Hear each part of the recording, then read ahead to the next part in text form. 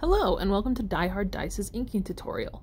We sell quite a bit of project dice that come without ink, so if you are trying to figure out how to ink them yourself, here's a video for you.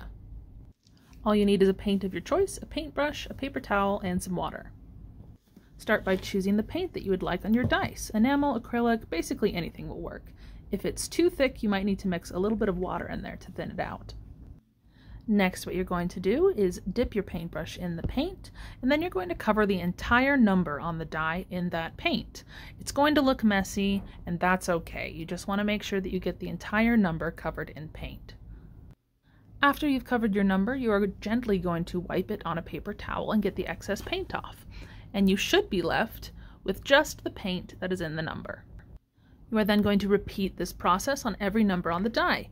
After you wipe it off, if there's little excess bits of paint that are streaked across the face, that's okay. We will worry about that after the paint is dry.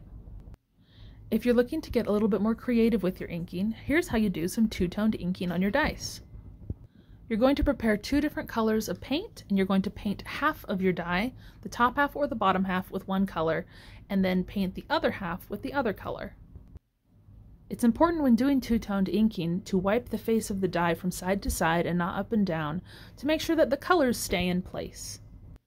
This should give the numbers on your die a fun fade effect and a little bit more personality to them if that's what you're looking for.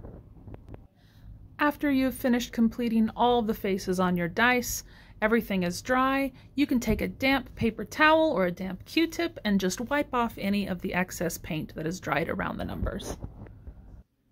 And that's it. Your custom painted dice should be good to go. Happy inking!